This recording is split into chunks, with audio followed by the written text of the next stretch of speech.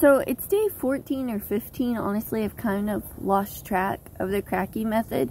Most of the plants in here have died. I pulled a few out and they had black roots. They were rotting. So it's safe to say that using this type of nutrient solution was not the best idea. We were just trying to use what was on hand, but it really did not work. So Microlife, it's definitely made for soil. No sense in even trying it.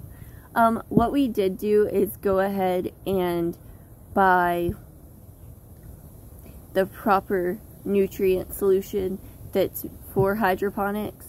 So we'll be using that. It's set to arrive on June 7th. So once it arrives, we'll completely drain this container, clean it and refill it with the proper nutrients and see how it goes from there. So here are the plants that are left, and they're not looking too great. The roots are pretty sad on them. They're already kind of starting to turn brown and yucky. So I may try, yeah, see, that's the issue that we're having right there. Just don't look good.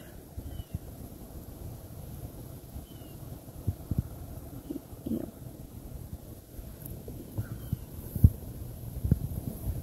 I'm also going to go ahead and start up a 55-gallon bucket or drum and do the method that way, because I know that it's effective, but as far as deep water, I'm not even sure that it'll work, let alone, I don't know. It may just be what I use. So we're gonna try again.